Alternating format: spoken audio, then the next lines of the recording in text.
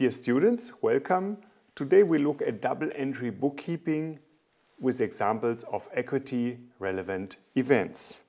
You already know the structure of a T account with the debit side on the left side and the credit side on the right side. And just inferring from the structure of the balance sheet, if we have increases of assets, which are on the left side of the balance sheet, we book them on the debit side. If we have decreases, we book them on the right side, on the credit side. And just the opposite for capital accounts, because capital accounts are on the right side of the balance sheet. So this is why we book decreases of capital accounts on the debit side and increases on the credit side. So here you see again the relevant accounts. So this kind of is a structure of the income statement, and this is kind of the structure of the equity transfer account, right? We can also depict this as a T account. So on the left side with the income statement we have the expenses, on the right side the revenues. With the equity transfer account we have on the left side the withdrawals of equity, and on the right side the deposits. Let's look now at the examples. An entrepreneur wins a lottery prize of 10,000 euro, which is of course great, and provides 8,000 euro as additional equity for his or her company. So if we look at the consequences, if I win 10,000 or even 10 million euro in a lottery, that has no consequences for my company if I win this as a private person. But if I put a part of that money into the company, then of course this is a deposit of equity. So if we look at this, the entrepreneur puts 8,000 into the company. That is an increase in cash. So the asset side increases here because cash is on the asset side of the balance sheet. So the debit side is concerned here. And at the same time, because it's a deposit of equity, capital goes up. To be more specific, equity goes up. So the equity increase happens then on the credit side because the equity account is on the right side of the balance sheet. So overall, we have a balance sheet extension, and if we book this, we book cash to equity deposits 8,000 euro. So this is the book record for this example. We now continue with a little bit more complicated example, which is quite typical. So first of all, we have a withdrawal of raw material from inventory. We take it out of inventory.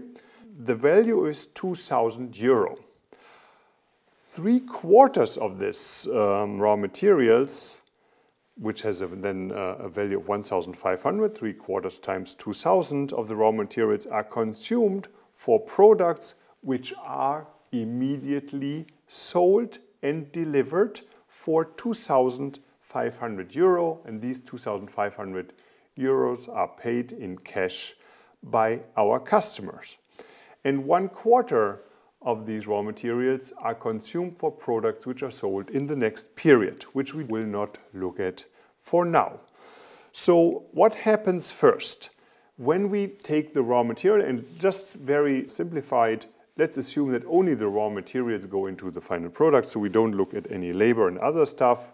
Theoretically, we could also extend this example.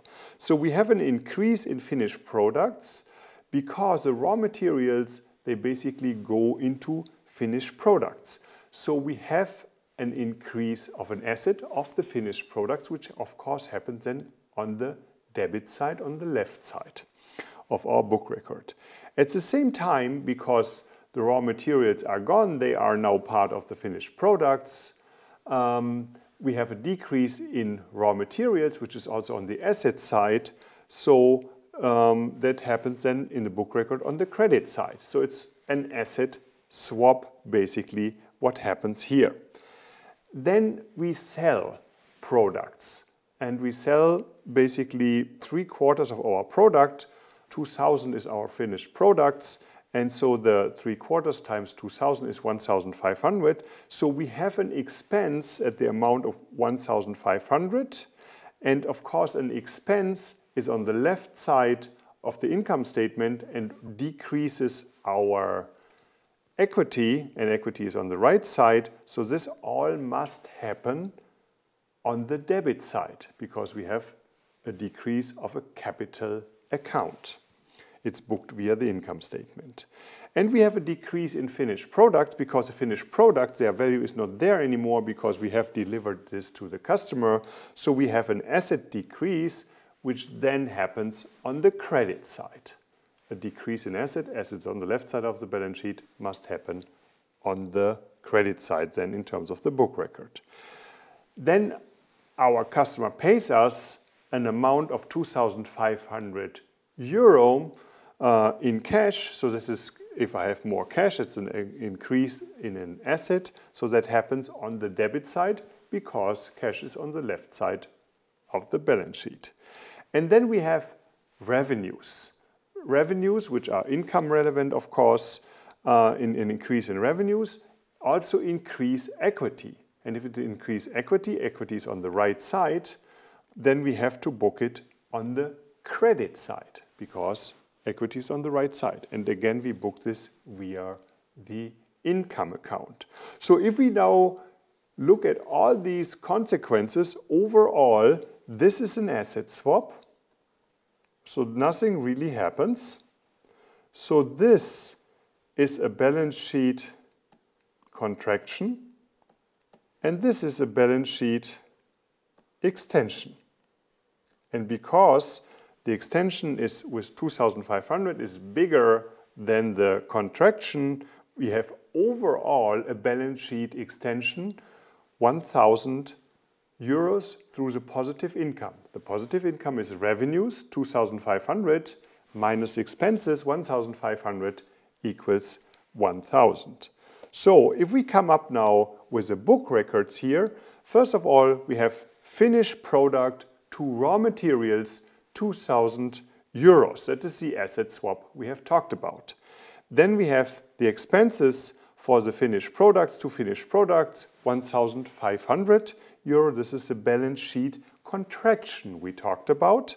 And then we have cash, the amount the customer pays for the product, to revenues, 2,500. So this is a balance sheet extension here. So these are the three book records which are relevant for this event here. Let's look at another event which has some similarities. We deliver a finished product to our customer. We invoice 3,000 euro. The book value of this finished product is 2,200 euro. And the consequences are again an increase in an expense. That means we have an equity decrease because an expense reduces our equity. It's again booked via the income account. So what happens here is we have expense finished products. I just abbreviate this here.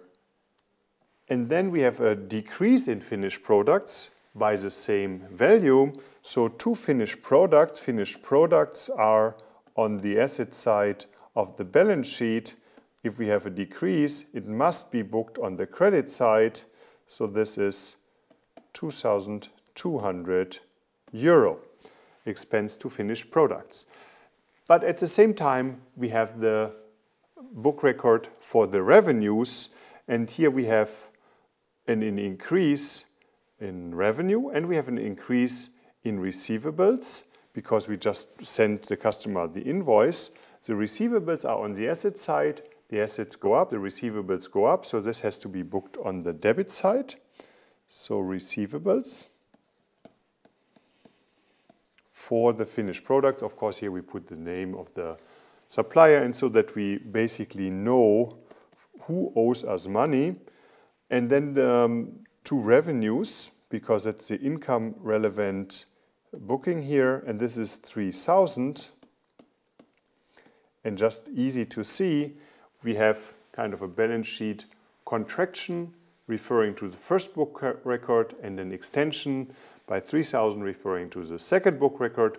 Overall, we have an extension by 800 euros, and this is again booked through the positive income, which comes from the income statement. And the last example, the entrepreneur, after a hard year, after many hard work, withdraws 1,200 euros from the company's equity to go on vacation to the Maldives Island. So what do we have here? This is clear, this is an equity withdrawal. So we have a decrease in equity because if I withdraw money from equity, it's very clear that there's a decrease. A decrease happens on the left side, on the debit side, because equity is on the right side of the balance sheet. And I have a decrease in cash because he withdraws the money to basically pay the vacation. This is 1,200. I have an asset decrease, and that happens on the right side because an asset is on the left side, and I have a decrease. Overall, I have a balance sheet contraction here. So what happens here is withdrawal, equity to cash, 1,200 euro. And because I know some of you might watch this video before your exam, and I hope after your exam you can go to the Maldives Islands too. Thank you very much and have a good vacation.